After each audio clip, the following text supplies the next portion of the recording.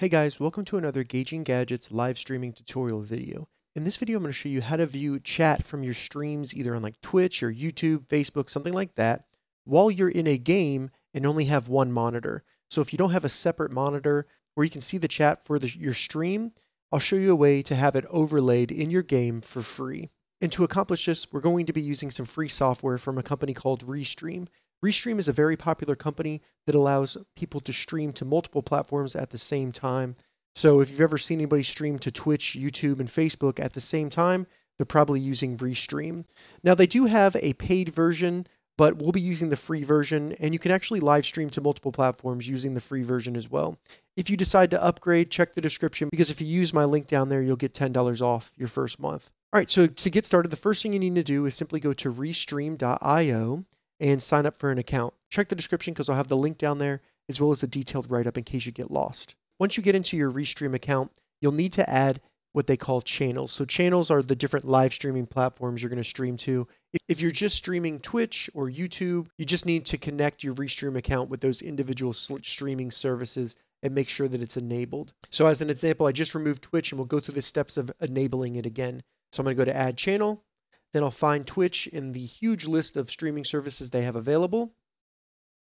And then I'll go to connect Twitch. You might be asked to log in, but basically you have to give Restream access to your channel so it can not only live stream it, but also view and control the chat. So we're going to do authorize.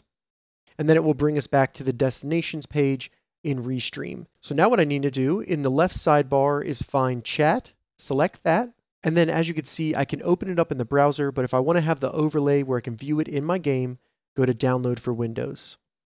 Save the file, and then just open it up and start installing it. So now that I have it installed, you can see it right here. And kind of the cool thing here, if you're multi-streaming to different platforms, you'll see all of the chats for all the different live streaming services in this one area. So if I go to my Twitch channel and say something, you'll see that show up in the Restream chat software right there. Now what we need to do is configure this chat box to work while we're in a game. So go down, select settings, and then go to appearance. Once the appearance settings open up, the first thing I'm going to do is just resize the chat window so that it's not too big, and it just allows me to view the chat while I'm in game without blocking too much of the game.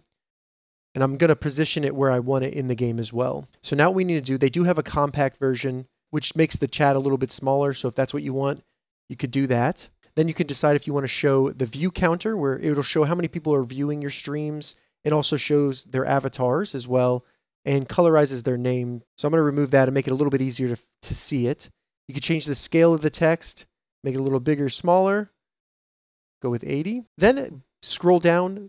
One of the most important ones is going to be to always have the window on top, because then it'll allow it to show it over the game. With the background opacity, I recommend turning this down so you can actually see through the window and just see the chat. This will allow you to see more of your game and the chat box won't get in the way. You can also turn this down for the messages as well.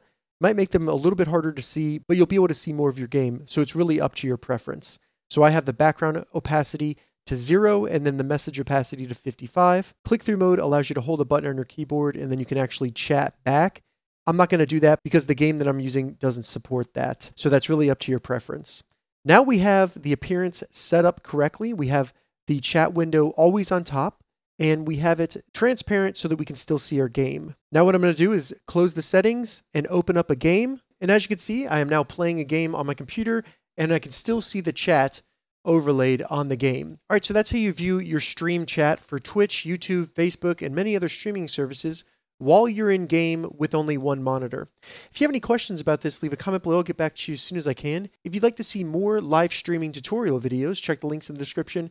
If this video helped you, give it a thumbs up, and please consider subscribing to my channel, Gauging Gadgets, for more gadget reviews and tech tutorials. Thank you so much for watching.